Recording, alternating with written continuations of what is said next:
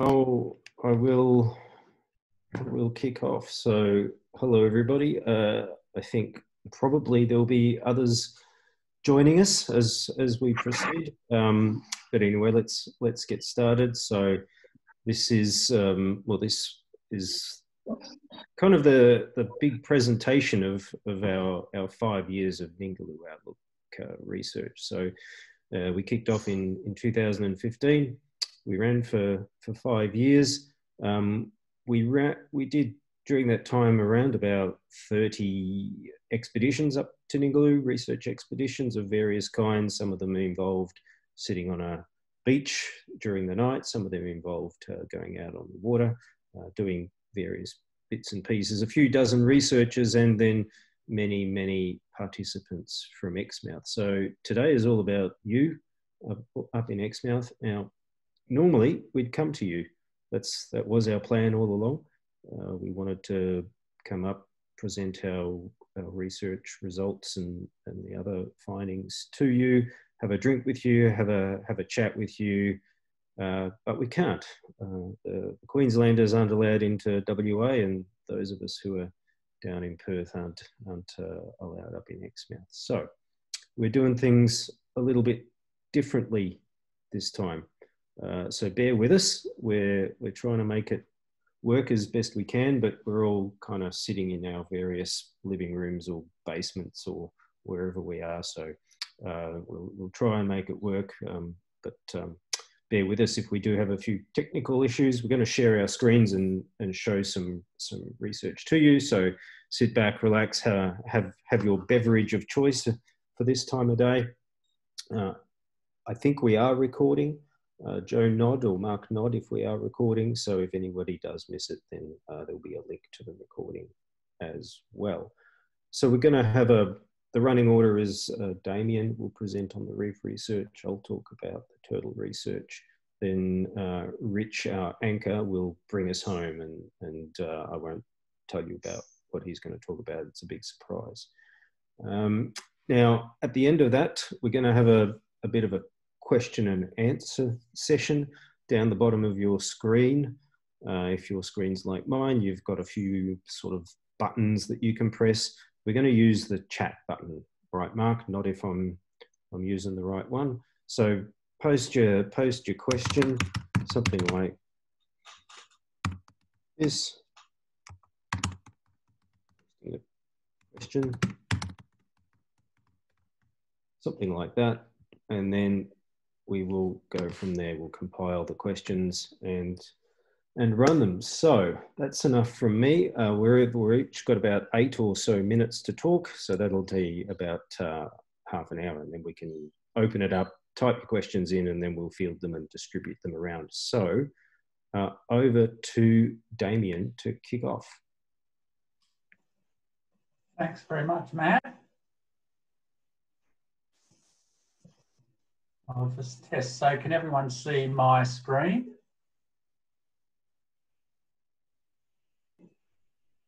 Yes, thanks, Damian.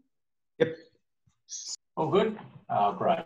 Okay, so yes, my name's Damian Thomson. Welcome all. Thanks for joining us. I'm a little bit of a novice to this webinar thing, so yeah, please forgive me if I prove how much of a numpty I am. So yeah, I've been very fortunate. We've had a great team to work on the Shallow Reefs program, and yeah, those people are listed there below. And today I'm just going to give a summary of the status of corals, fish and debris. So these are really sort of just highlights of some of the work over the last 5 years.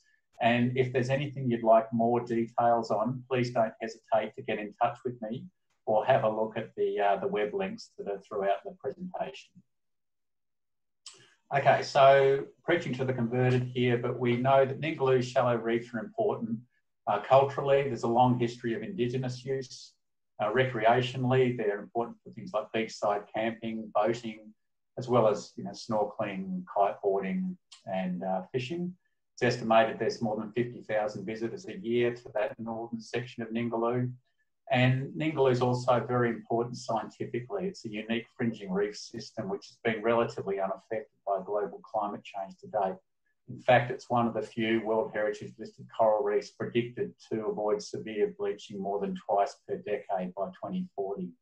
And that's due in part to the reef's close proximity to cooler, deeper water and the waves that drive that cooler water up over the reef. So at the start of the program, we sat down with a bunch of people and tried to work out what some of the knowledge gaps were for the shallow reefs. And these are three of the gaps that we came up with, providing information on the status of corals and fish in understudied habitats. So that's typically the reef slope. We can see from the background image there that the reef slope is a very extensive habitat spatially, and yet most of the work that had been done at Ningaloo prior to 2015 had concentrated on that reef flat area or inshore area. So there was relatively little information available for the reef slope. Climate change, like all coral reefs around the world, Ningaloo is not immune. So we wanted to look at the risk for things such as sea level rise for Ningaloo, and then also rubbish. There's been some great work that's been done in the last 10 years, often by volunteer groups, looking at rubbish levels on the shorelines, but we wanted to have a good look and see what was actually on the reef. So the backbone of our work are these annual surveys. They happen about this time of year usually. And as part of those surveys, we survey fish using standard underwater visual sensors techniques. We survey what's on the sea floor using three-dimensional habitat models and photo transects, and macro debris we survey visually. So the map here on the right shows the location of the 70 to 75 odd sites that we try to target each year. And over the 5 years, we've surveyed more than 45 kilometres of reef and 70 kilometres of shoreline. So what we've been able to provide is these annual level assessments of things such as biomass of target fish groups. So this plot here shows us the biomass of one of the target fish groups, the left rhinids. So that includes the spangos. And although we don't see any strong trend over the last 5 years in this group, this data is being fed into longer term studies, which are identifying, for example, long-term declines in restricted areas on the reef flat at Mandu in some of these target species, and also even longer term declines in some other groups.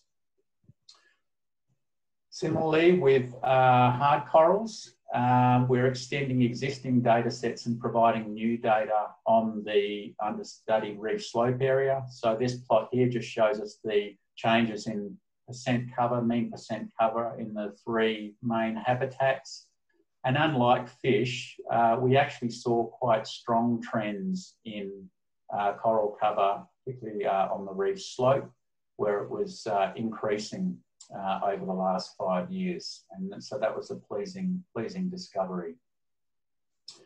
And debris.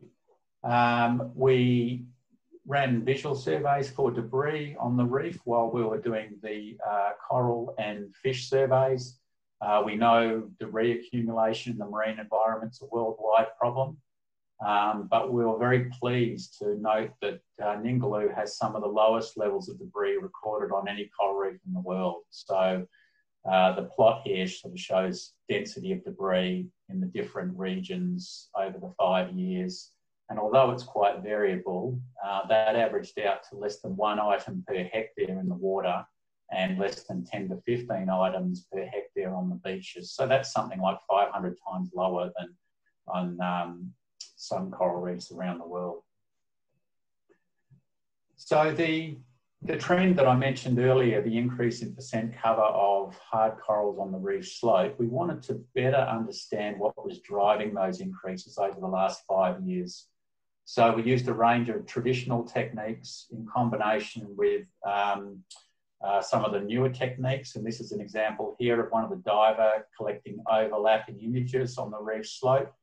And then those images are fed into structure from motion photogrammetry software, and it enables you to create these three-dimensional maps of the seafloor. And these maps are particularly valuable because they actually provide really good, well, they provide 100% coverage of fairly large areas of the reef when we compare these to traditional photo belt transects. And so we're able to use these maps to have a look at things such as coral growth. So these are images taken from those three-dimensional maps. And what it allows us to do is to track the growth and also the death of individual colonies over time. So these three maps are separated by a year, and you can track individual colonies and the change in the two-dimensional area of those colonies. And so the results from this are really quite interesting. So this is a summary of the three dominant coral types on the reef slope. We have the relatively flat acropora on the left here, the massive platygyra in the middle, and the bushy or sort of branching, anastomized branching Stylophora and Seriatopora on the right. And so what we saw is growth rates, which are shown by the white bars. The acropora and the Stylophora and Seriatopora grew relatively quickly at between 3 and 3.5 centimetres radial increase per year. In contrast, the massives, as expected, were much slower growing. We found that these smaller corals of all three types tended to grow faster than larger individual colonies, and that all corals tended to grow faster in areas where there was less wave energy. And this data also showed us that around about 80% of all corals of these three types survived each year. So that's the first time we've been able to provide this data from these understudied habitats. And it's quite pleasing. It indicates that the increases in coral cover that we've seen over the last 5 years are likely to be mainly due to the growth of existing colonies rather than recruitment of new colonies. So this information is also being fed into our, what we call our calcification budget. So this is essentially the balance between predicted rates of reef growth, contributed to by the growth of things such as corals and crustose coralline algae, minus the erosion of calcium carbonate, which is eroded by biological agents such as the urchins and the parrotfish, as well as physical processes. And what we've found is that preliminary predictions suggest that although Ningaloo is actually very well positioned on a global scale to keep pace with things such as sea level rise, anything more than a moderate increase in sea level rise, so a prediction aligned with RCP 4.5, anything more than that, and there is a suggestion that the rate of vertical reef growth might not be sufficient to keep pace with sea level rise. So that has large implications for things like the amount of energy coming in over the reef and reaching the shoreline and impacting things such as turtle nesting habitats. Okay, so just in conclusion, yeah, we found the trends in corals and fish were quite different across the three major habitats over the last 5 years. Fish abundances were highly variable over this period. Coral cover was generally increasing on the reef flat and the reef slope, due mostly to an increase in the size of existing corals. And we observed very low levels of debris, and what debris was there tended to be in areas of high human use. And finally, this is where we would be at this time of year if it was a COVID-free world. So yeah, every now and again, I just remind myself by having a look at these images, what a wonderful place Ningaloo is. And certainly if there are locals online tonight, yeah, you're very, very fortunate. Because yeah, us Perthites and those further afield can't get up there at the moment. So we look on with envy. Okay, so I just want to say big thank you to the Exmouth School, the teachers and the students there, the local businesses that support us in this work, and also colleagues at DBCA and friends that have helped us from Cape Conservation Group and Reef Check. And also a big thanks to the wider Ningaloo Outlook partnership. Thanks, guys. All right. Thanks, Damian. And you almost even snuck into your 10-minute limit there, so not bad. All right, I'll take over from here. and share my screen without further ado. Now, is that all good? Looks like that's sharing okay. So I'm going to talk about turtles. Not a big surprise. So what are we doing up at Ningaloo about turtles, or what did we do, I should say, up in Ningaloo about turtles? Well, we tried to set out to answer a few questions. Three kind of broad questions, roughly how many are there, where are they going, what are they doing, where are they spending their time, what food sources are they relying on. We didn't get too far with number one, we're still working on that one, but we did make some pretty good progress with 2 and 3, so that's what I'll talk about today. So in terms of finding out where they were going, we used a lot of satellite tagging. So it's kind of, can think of that as split up into 2 different types of turtle, if you like. So during the day, we got the boat, we went out into Mangrove Bay mostly, and we caught turtles in the water using this method called rodeo, which basically means you jump on them and you wrangle them into the boat. The N is just a sort of a scientific shorthand for number. So that's 24 turtles that we got in Mangrove Bay. And then we also went out at night looking for turtles who were nesting. Once they'd finished nesting, or if they decided not to, we'd sort of restrain them, put a tag on. So we got 13 of those. And many of you were heavily involved in one or both of those activities, even to the point of going from sunset to sunrise. So that's what we found. So our color-coded, I should say, on this side, green means that we caught them in the water, red means that we got them on the beach. So the ones that we got in the water over here on the right-hand side, our green turtles, they basically didn't wander very far at all.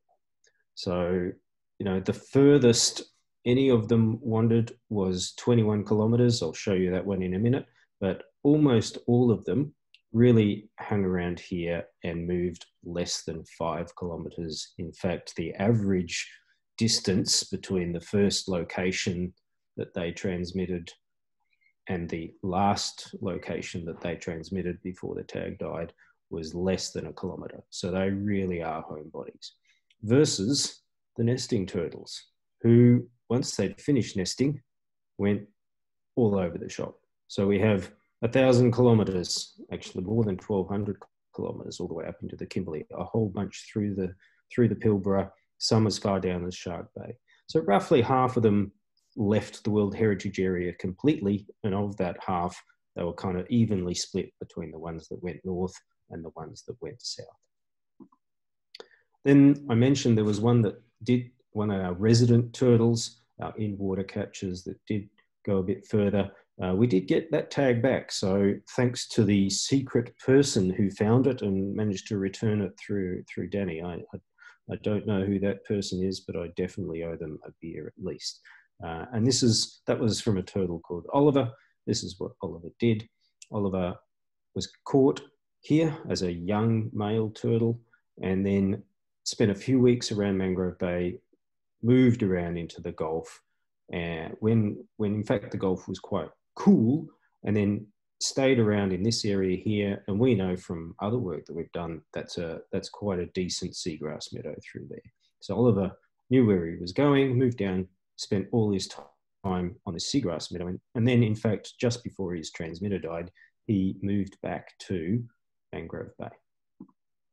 So that's the ones that live in Ningaloo, and then the ones that nest at Ningaloo. But we wanted to know where the turtles that live in Ningaloo nest. So to do that, many of you will have seen this contraption. We used a portable ultrasound, and we went out in the water, caught large female turtles that we hoped might be nesting, and we were looking for these kind of golf ball shaped images.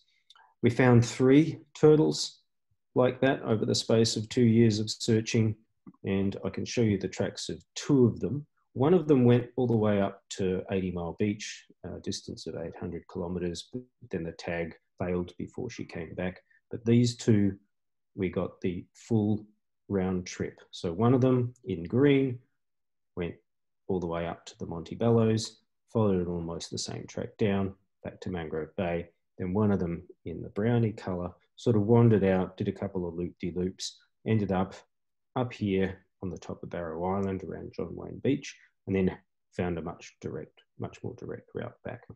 So the turtles that nest at Ningaloo are coming from everywhere, from the Kimberley to Shark Bay, but the turtles that live at Ningaloo look like they are going elsewhere to nest. And so far, of the 3 that we've found, plus a few flipper tags, it does look like there's a large proportion of them go and nest in the Pilbara.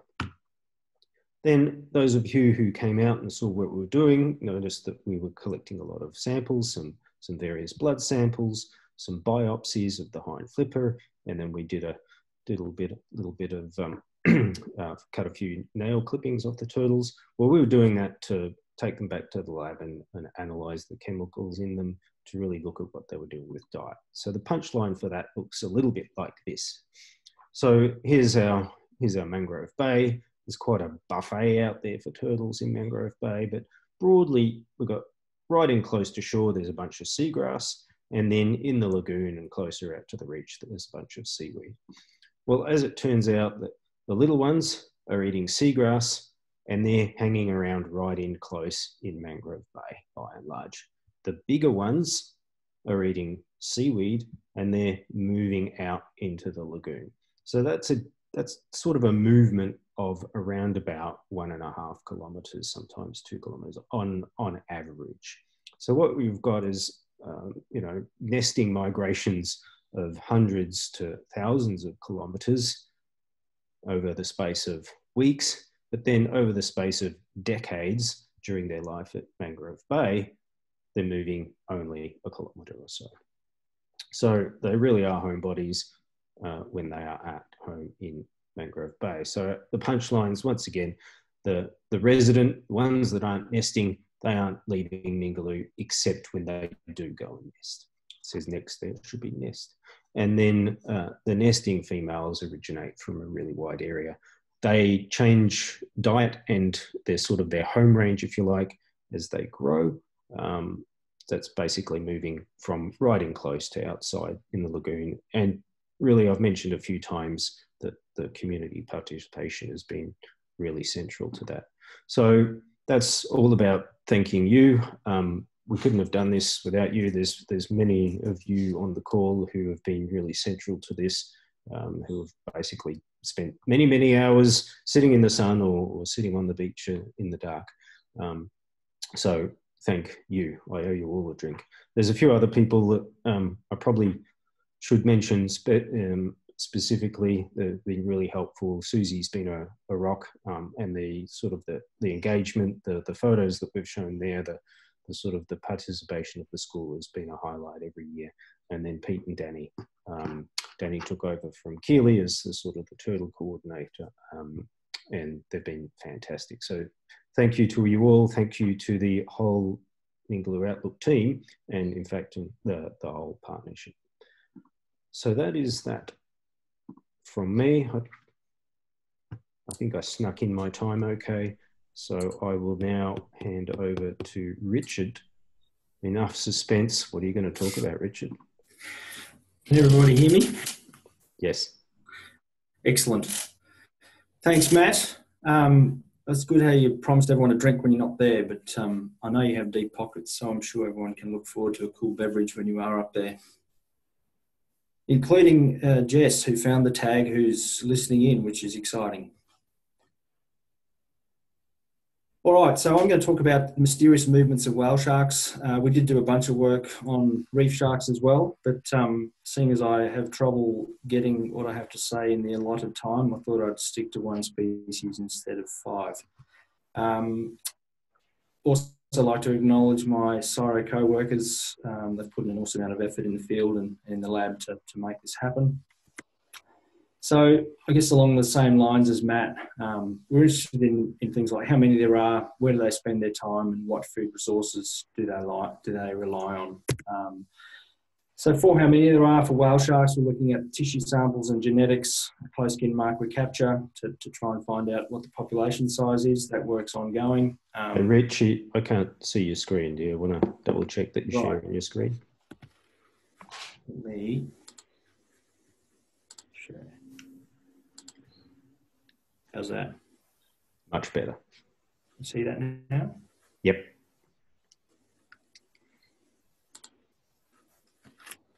All good? All good. Okay, sorry about that.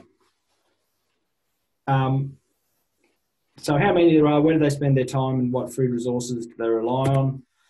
So we use tissue sampling and genetics. The talk I'll talk about tonight is going to focus mainly on the tagging, so where do they spend their time and where do they go? For the whale sharks, we haven't really looked at what they eat in terms of isotopes because it's really tricky, as you'll see, because they move around so much. But we can infer where they eat and where they stop based on the satellite tags and also the depth data that we get back from those tags. But most of the focus of today's talk will be about some of the more bizarre movements that we've observed with the satellite tags. So this is just a video of the procedure. Once we find a shark, we take some photographs of it, we measure it with stereo video, and then we take a little genetic sample with a biopsy plug, which is about to happen now. Most of the time the sharks are swimming on the surface. This one's being a bit unobliging. It's about 10 meters down. And now the satellite tag, which is the towed satellite tag, is going in. And the satellite tags will stay in from anywhere between sort of 3 to 12 months is as long as we've had. Obviously, the longer they stay in, the better. So all up, we've tagged 40 whale sharks since 2015, about 10 a year since the project started. We stopped tagging in 2018. And all the dots and crosses basically represent the locations from all the satellite tags from the various years. So there's a lot of variability between the individuals that we've tagged. There doesn't seem to be any specific patterns in terms of males or females or big males or big females or small animals. They're pretty much just doing their own sort of thing. But there's obviously some hot spots along that northwest shelf. And one of the ways we can look and try and interpret animal movement is to look at something that we call home range. And this is where they spend the majority of their time, either broken down to say whether they spend 50% of their time or 95% of their time. And we take all those satellite detections and run them through a model that basically gives us a probability of where they might be in as we'll see in each month of the year from those satellite detections. So the next slides are basically going to show you each month and where the sharks, the highest probability is where the sharks are likely to be. So we can see in June, which is generally when we do our work, most of the sharks are concentrated around Ningaloo, with a few up towards the Montes and Barrow Island. And then as we go into July, animals start to disperse a lot more widely out into the Indian Ocean and the sort of Arafura and Timor Seas. Come August, we've got animals as far away as Roti near West Papua, as well as up towards Cocos Keeling and Java, Indonesia. And they sort of seem to get further and further away through September, October. You can see one animal there is in the Gulf of Carpentaria. And then come November, animals start to sort of retract a bit closer back towards the Australian mainland and start to move a bit south. And the hotspot shifts from more off Ningaloo down towards Shark Bay and Bernia and Dora Island. And in December, we've had 3 animals down off Perth. And interesting, all those animals are out off the shelf in deep water rather than on the sort of the slope, which is where we normally find them. January again, a couple of different hotspots. And what we can see is come March, animals start to come back to Ningaloo. Obviously, we lose tags as we go through the time, so we have less data for March and April than we like. And that's something that we can work on. But basically the pattern is they spread out and then they sort of contract back to Ningaloo, where the aggregation site is. So if we look at their home range over the entire period or the entire year, we can see that it's a massive home range. So we've got animals spanning up to 600,000 kilometres, which is an enormous home range. And it's obviously really difficult to manage a species on that scale that's crossing international boundaries and borders and moving around so much. So that's one of the challenges globally with whale sharks. And what we're hoping to do in the future is to look at the connectivity between the Ningaloo population and other populations around the world through close-kin marker capture, which will give us population estimates as well as whether animals, say, from Ningaloo share a parent over the years with animals in India or Africa or even in the Pacific Oceans. So one of the interesting sharks that we had was a shark called Roger, about a 5.5, 6 metre male shark. It was named after Roger Swainson in one of our naming polls. Roger moved from Ningaloo, hung around a bit, and then ended up in the Gulf of Carpentaria. And basically, over a couple of months, he swam more than 3,000 kilometres into the Gulf. And from when he left the Rolly Shoals to when he arrived in the Gulf was about a month, and it was about 2,500 kilometres, which is an average of 3.5 kilometres an hour. And it's a really directed movement. So clearly this shark sort of knew where it was going or has been there before, or something is telling it that it wants to, that it should go there. Because this is not a random event. This is clearly a targeted, I'm going to go there and I'm going to go there now and I'm going to swim as fast as I can, which isn't very fast for a whale shark, until it gets there. So why the Gulf of Carpentaria? One theory is the Gulf's a really productive place. So this is a map of zooplankton biomass. Red and yellow is high biomass, blue is really low biomass. So the Gulf's a really productive spot. And we know from previous information from charter fishermen that whale sharks are actually quite common in the Gulf. These are some images taken in October and November from last year of whale sharks approaching boats in the Gulf. And so, although it's the first time we've documented it, it's obviously not the first time it's happened. I'm not sure if any of you saw this. There was a whale shark that turned up. This is Weeper in the Gulf of Carpentaria. There's a good heading there, Raid of the Lost Shark. So basically this shark turned up in an estuary in Weeper, and when we zoom in, so this is Weeper, that's the Embley River to the south. So this is where the whale shark was first seen. And so it's a mangrove environment. It's about 40 kilometres from the mouth of the river. Here's a photo of the shark swimming in a muddy mangrove-lined bank. The only thing missing is a crocodile, but I can guarantee there are crocodiles up there. I've spent a lot of time up there. And basically the shark was trapped, or allegedly trapped, in the small Reacher River. Now, it could have got out at high tide throughout the period that it was trapped, but apparently it was just swimming backwards and forwards in this one little spot. And we don't know why it was there. There were various calls to try and remove it. It was there for several weeks. And in the end, it disappeared and it wasn't seen again. So again, this is where it was first seen on the 1st of September. And unfortunately, it was seen about 3 months later in another river system to the north.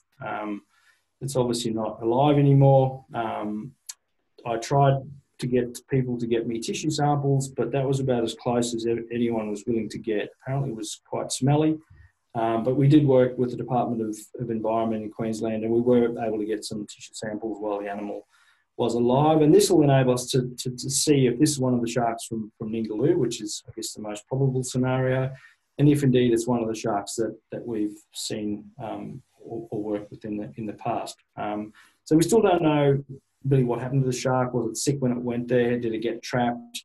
Was the water too hot? Is the Gulf of Carpentaria a place where whale sharks go to die? Probably not, but I guess it highlights the fact that there's so many behaviours that are unique to these animals that we just don't understand. And this work's really important in trying to address some of the knowledge gaps that we have. So that sums things up. I'd just like to thank Belinda, Steph and Brian for all the work they put in behind the scenes, and Joe Myers, of course, and the wonderful team at DBCA. You can see that's an old slide. And also your colleagues in Weeper, Josh and Wade, and our wonderful pilot, Tiff. And that's all from me.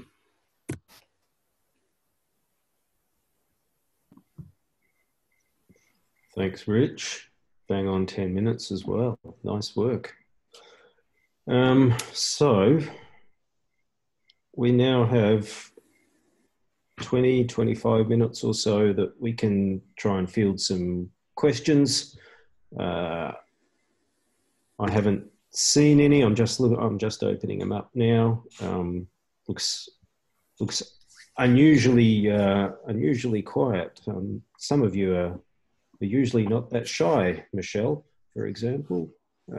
So throw the questions in.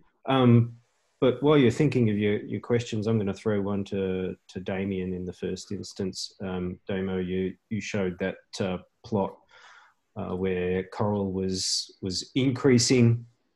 So how do you, I mean, what's the reason for the coral to be increasing at Ningaloo, and how do you kind of figure that, you know, in a world where coral's kind of declining everywhere else?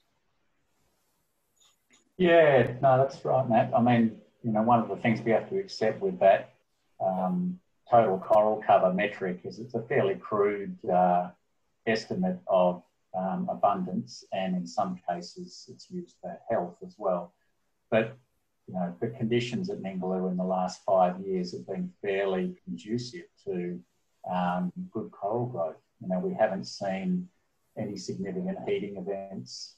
We haven't seen any really bad cyclones. They certainly haven't hit that west coast. So, you know, we haven't experienced a significant impact to the coral communities over that period. And so what we're seeing is probably a pretty natural recovery trajectory. And that's one of the things we're doing now. We're actually having a look at individual locations and seeing if the recovery trajectories of these different individual sites are varied. And if so, what's driving the different recovery trajectories of those sites? So you probably recall a presentation from Anna Creswell, PhD student, and she had done a much larger scale analysis looking at what happens on coral reefs when corals do recover, and she came up with 5 recovery trajectories that seem to be replicated throughout the world. So we're currently applying those to individual locations to see if we can get a better understanding of what's happening at a smaller scale. Cool, thanks, Damo. So a few questions coming in now. So questions about turtles from Julie and from Tony. There's a question in the Q&A box from Grace, so we'll try to get to all of those. Question from Julie: Did you tag many male turtles? Julie, we tagged some, not a.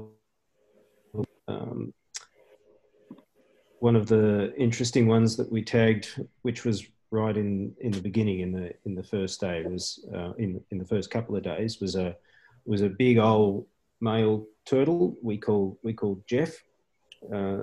Jeff was caught in Mangrove Bay and essentially hang around Mangrove Bay. We tracked him for pretty much spot on a year, and the only time Jeff left Mangrove Bay, in fact, the only time Jeff left a very small part of Mangrove Bay was during mating season, where he did a run which lasted for about 6 or 7 days, and he went up to the beach at Graveyards, and obviously Graveyards is a mating beach, and he spent his 6-7 days with the fellas up at Gravies, and then went back down to Mangrove Bay.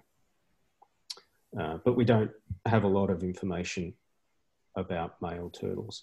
Tony's question about whether there's been a noticeable increase in nesting. I wish I knew, Tony. I'm stuck down in Perth. I haven't been up, and I haven't yet seen any information from the Ningaloo Turtle program. But maybe if there's someone that does know the answer to that online, we can get an answer. So. Grace, got your question now. I know Brian's going to have a brief mention about that one at the end. So I might go back to that one, and instead I'll pick up the next question in line, which is from Julie, probably to Damo, which is if acroporids decline at Ningaloo, do you think other coral taxa might increase? Damo.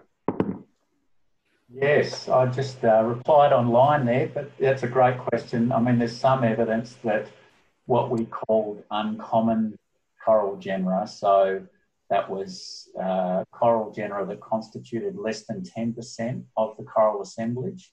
There's some evidence that they are actually increasing on the reef slope. But the patterns or the trends in what we call common genera were similar to common genera on the reef flat area.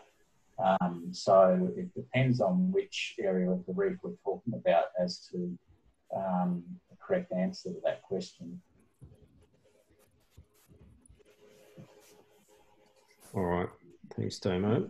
So Michelle chimes in and says there has been a decrease in turtle nesting this year. So that's news to me. Thanks, Michelle. And Richard reminds me that we've got a bunch of acoustic tag data for males, which tells the same story as Jeff. They essentially they're homebodies and don't move much at all, except when it comes time to go up to the mating beaches like gravies. Any other questions? I'm just scanning the webinar chat.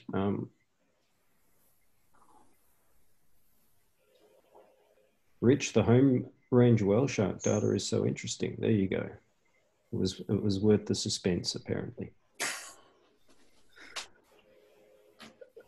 So, while we're waiting for some of those other questions to come in, Brian, did you want to pick up on Grace's question that was in the Q&A box?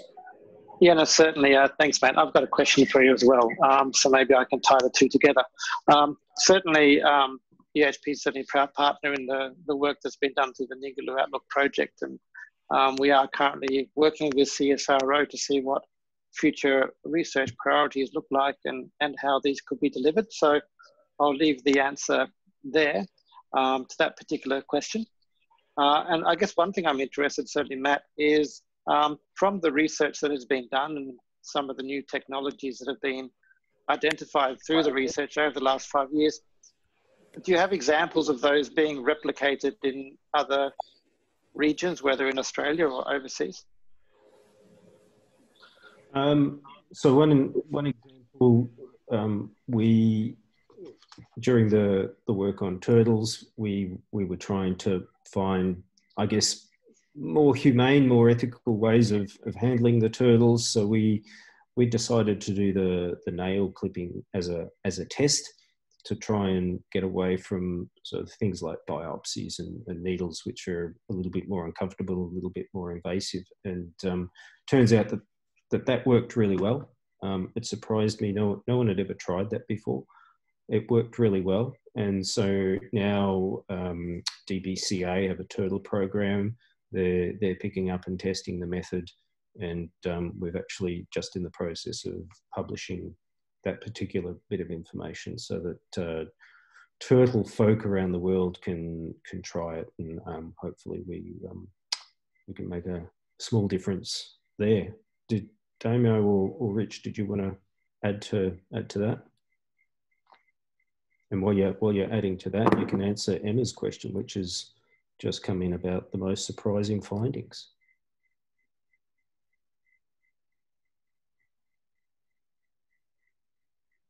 Rock, paper, scissors. Richard, you're unmuted.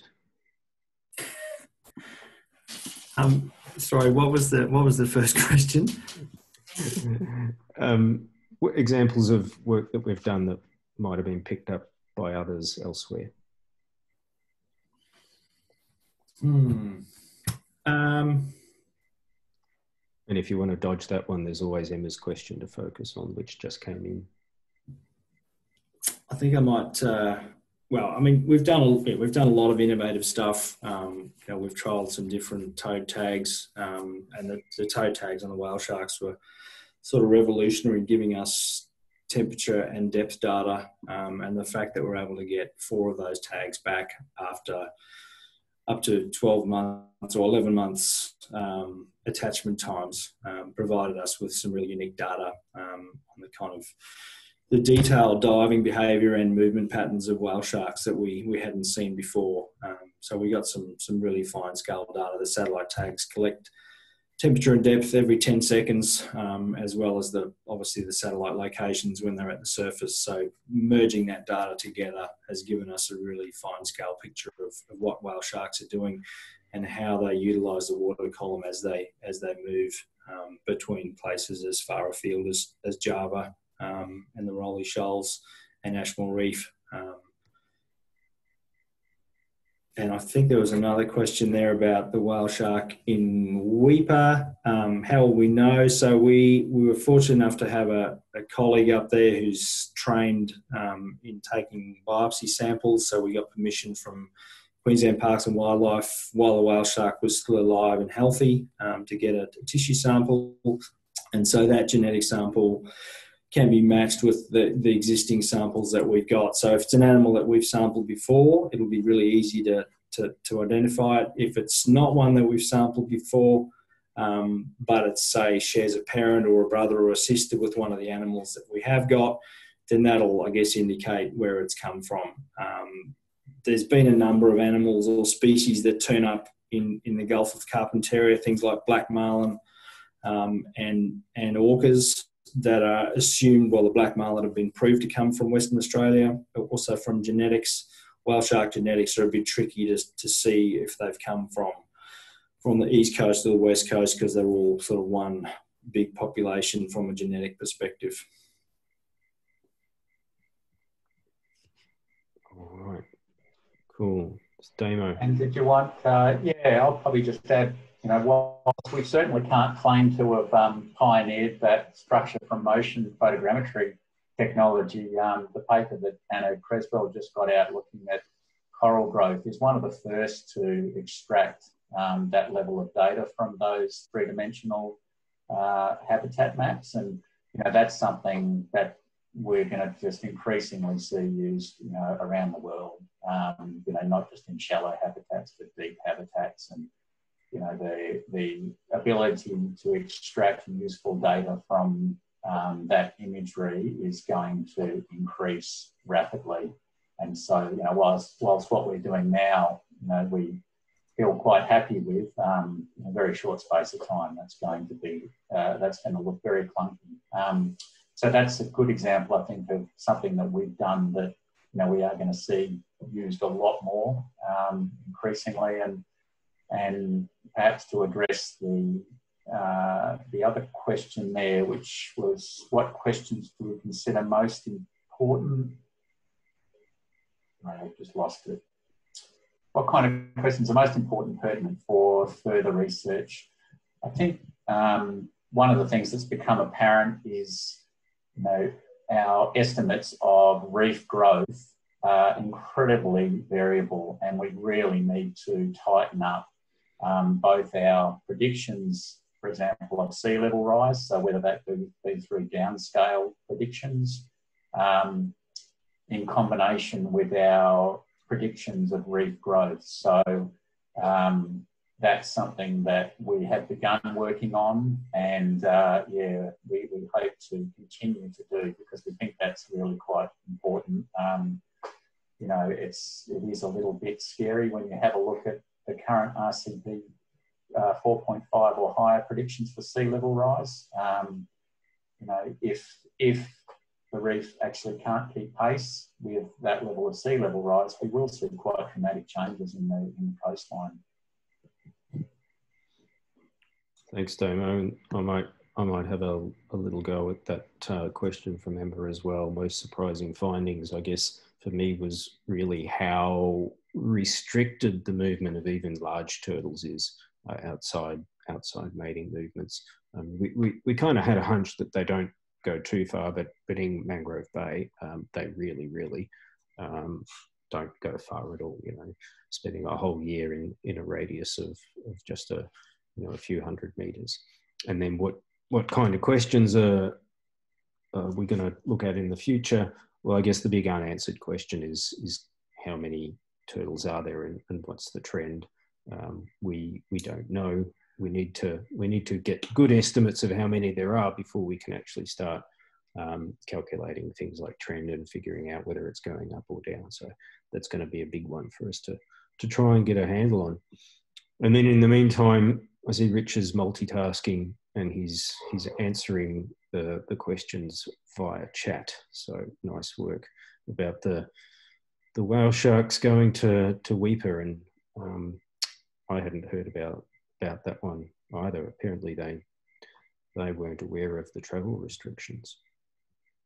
There's one question coming in on the Q&A also for you, Rich. Did you see that one about the photos of the alleged whale shark mating event?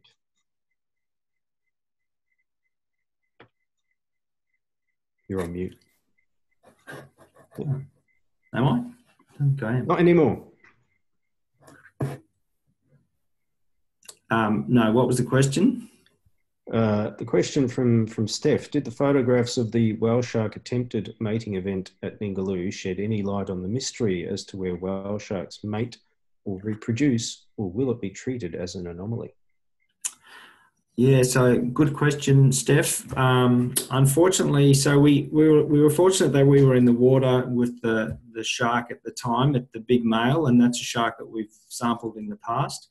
And we also got photos from industry of the female shark based on images that the pilot Tiff took from the air. We were able to identify that shark. So it was a female, but she was about 5.5 meters long, which is probably about at least 10 to 15 years away from being mature. So while her attentions from the male looked spectacular, they certainly were not well received by the female. She wanted to get the heck out of there.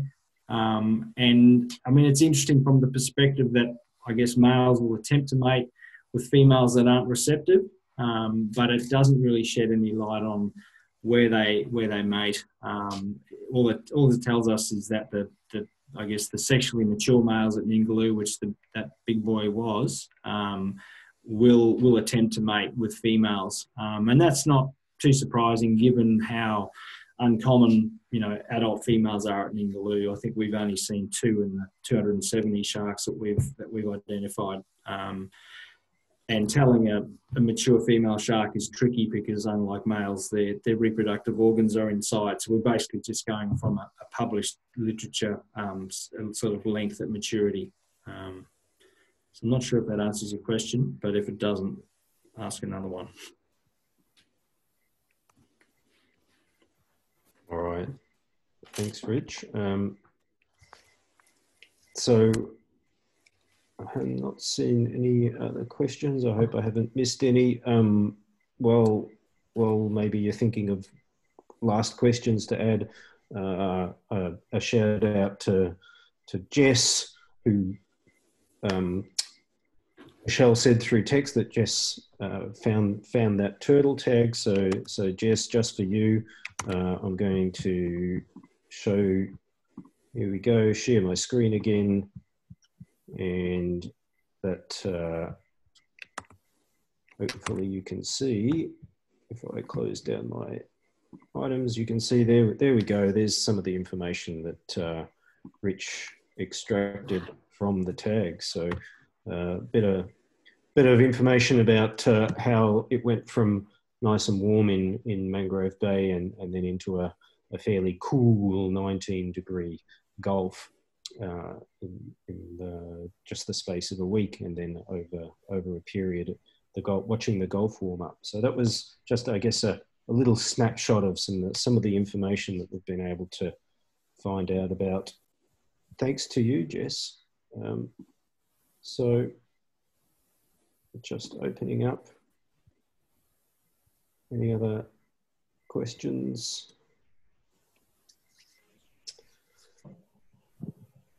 One for you, Rich, from Emily. You see that one? Broom shark sighted recently. Yeah, thanks, Sam. I think it just goes to show, how opportunistic whale sharks are in terms of food resources. So I've got, footage from the Gulf of Carpentaria of whale sharks in as water as shallow as what that broom shark was in, feeding on little suggested prawns, which form really dense aggregations in the Gulf in the shallows. And, same sort of spectacular footage of a 6 or 7 metre shark literally beaching itself on the beach, trying to gorge itself on these prawns. So yeah, there's a lot that we still don't understand. And there's no doubt that, whale sharks and manta rays are keyed into some of these sort of major biological events where there's, lots of food concentrated in specific areas. And, the tags just don't stay on for long enough and don't provide us with the fine scale sort of data for the entire track unless we get them back. So there's a lot that remains a mystery about what they're doing, where they go, what they feed on, and, the sorts of environments that they're going into. All right, cool. Thanks, Rich. And our last question come through. What happened to the loggerhead from South Africa? That's in reference to some news that I think we're weeks or maybe a couple of months of a loggerhead turtle who did a cross Indian Ocean migration. And the answer is, I don't know. It was getting pretty close to Western Australia, and I haven't had any news since. So I will try and find out, and I'll let you know. But with that, and since I don't see any other questions coming in, I'm going to hand over to Brian. So all that remains for me is just to say thank you all on behalf of the whole Ningaloo Outlook team. Thanks to everyone in Exmouth. You rock. When are you coming back? Well, as far as I'm concerned, after seeing those pictures again, as soon as I possibly can. Normally we should have been there this May. I'm watching those travel restrictions. I'm pretty keen to come up, even if it's just for a mooch around and just catch up with people. But stay tuned. We're watching the news. So thanks all. I'm going to hand over to Brian now. Brian. Hey, thanks, Matt. I certainly agree with you regarding watching those travel restrictions and trying to get up there as soon as possible. But look, thanks everybody for dialing into this webinar. I certainly hope you're all doing well at the moment. As you'd be aware, an important part of the Ningaloo Outlook project has been around communicating the results of the research and communicating this information within the Exmouth community and also within the scientific community. Being the 5th year of the Ningaloo Outlook program, there was a strong objective of both CSIRO and BHP to still make this communication happen. As you've been our partners in watching the results of this research and participating in this research over this 5-year period. So it's really important that this happened. So like so many at the moment, we've had to adapt in the way we meet and the way we communicate. So I'm glad we're able to get together and I'm certainly interested in the feedback and in how this webinar actually went. I certainly found really quite an interesting and valuable approach and the way that we've communicated. Certainly at each one of these engagements over the years, I'm continually impressed and inspired by the findings and also the quality of the research and the dedication of the research team at CSIRO. Fantastic group of people to work with and certainly been an honour. It's amazing how the technology has progressed in how the research is conducted and also what we've learned over this continuous period of research in what is a very important region. Then of course there's the passion and interest that we see from the community, both in the participation in the research program and learning about the results of that research. And both of those two things combined make this particular program so very important to BHP. So thanks to Matt, Richard and Damian for their presentations. I'd like to thank the community, Exmouth community, for participating in this session tonight. As I said, I think it's been a really great session. So normally we'd have drinks and some food, some good conversation after it. That's the bit that's unfortunately missing tonight.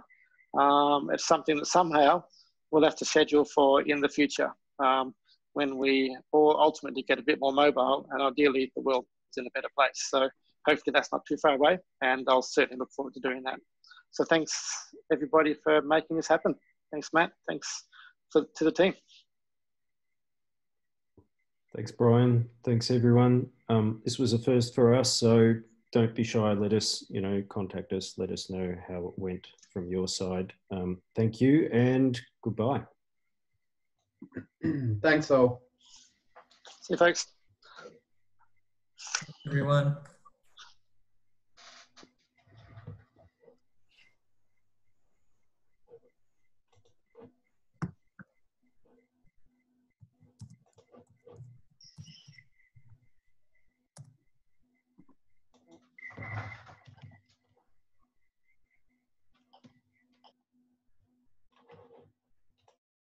Hey, Rich, can you hear me?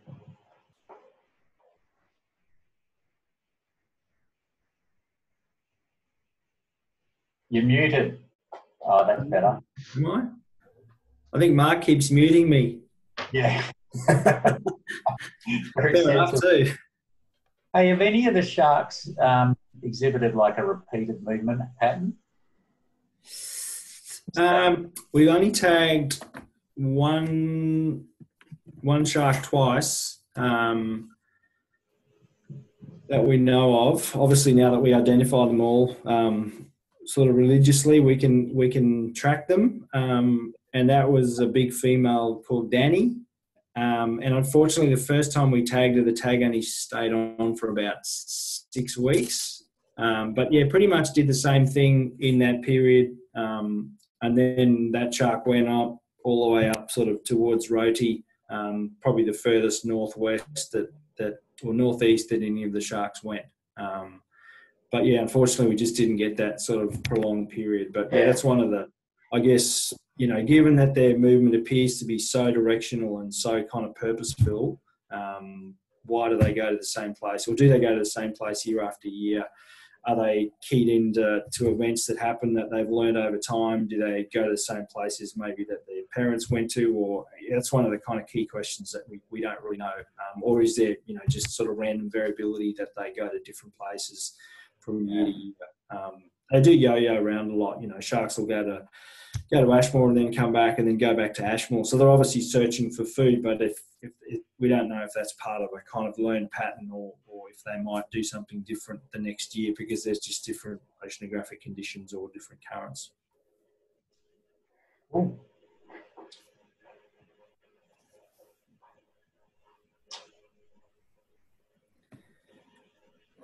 Good job, guys. Yes, well done. Oh, that was... Yeah, thank you, everyone. How to put a background on. Yeah, we've got some learning to do, Damien. We do, yes. We're the novices. I see even Brian, beat us to the background well and truly. That's a nice one. Yeah, I had Pete Barnes texting me during the presentation going, are you in a prison? Yeah. Yes. Oh, I can hear everybody well, and you can still see everyone well. Yeah. No, worked well. Thanks very much, Mark, for sorting it out. Yeah, no worries at all. That was great. Mark. Well done. Yeah, much appreciated. I don't know if I'm still online. So thanks to Joe as well for help. And yeah, thanks, Joe, if you're there. I don't know that she's still there. No, I think she's gone. Yeah. I thought the chat process went pretty well. Yeah, it works pretty well, I think. Oh, that's more like it, mate. There you go. You can see a vacuum now.